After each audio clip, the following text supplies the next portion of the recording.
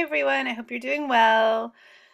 Happy Sunday. I know today's the day that you're getting the self in context paper turned in, and maybe you're feeling a certain kind of way about that. And if you are, I hope it's going okay, the writing and all the things that you're doing. I just want to touch base with you about what's coming up for next week and just do a check-in. So you're going to move into kind of societies and social interaction, which is kind of looking at things from both macro and micro, and how we shape society and society shapes us.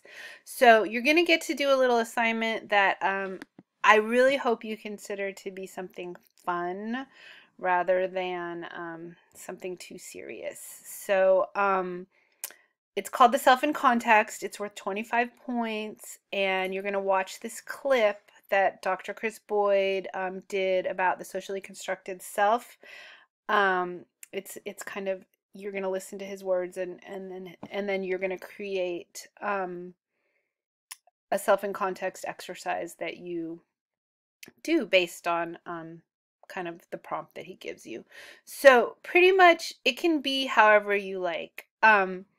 I really recommend you doing something fun that's interesting to you. So like I did a collage for an exercise like this a couple years ago. So I just put it up there so you could see it.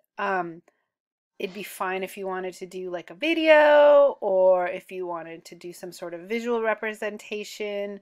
Um, but if you prefer, you can also just write, a 2 to 3 page kind of response to it, which is fine also. Um, but I do want you to feel free to kind of be creative with it. Okay. So if you have questions, just shoot me an email. But yeah, that's what we're doing this week. So I hope you're well, and I look forward to reading the socialization papers. Take care.